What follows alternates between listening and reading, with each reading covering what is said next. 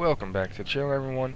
In this video we're going to go after the Sparrow race in the Scourge of the Past raid. Now there are 8 buttons that you can push while doing the Sparrow race, and if you do so you will unlock a secret chest at the end that can reward you the new Sparrow. And then just like the last Wish raid, this chest will also give you a piece of gear or weapon, but it will be a lower light drop. Now to start off, guys, the first button is going to be underneath where I'm at now. You see that guy went off to the right. There is a button down below. Guardian down. Now the second and third button is when you hit this first jump. You're going to land at the second, and you want to go slow and drop down to the third button. These buttons come in pairs except for the first and last one.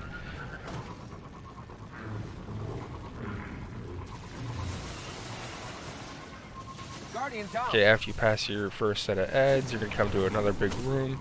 There's going to be a button on the right, and then a button completely on the left. Now normally, guys, you're going to have somebody getting all the buttons on the right side, and you're going to have somebody getting on all the left side, but for the video purpose, I got both of them there. Then you're going to come to this metal grate ramp, and right here, as you can see, guys, slow the video down, there is a button on the very right and a button on the very left, and you should have a different person getting each of them.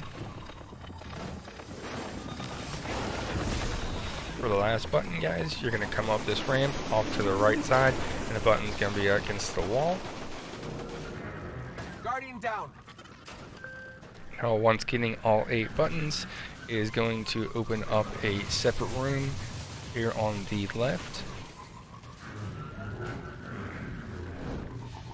Now you're going to go through that door that opened, and then you're going to keep going forward, and then there's going to be a little part where you jump off your Sparrow and you got to climb up, and that's where you find your chest.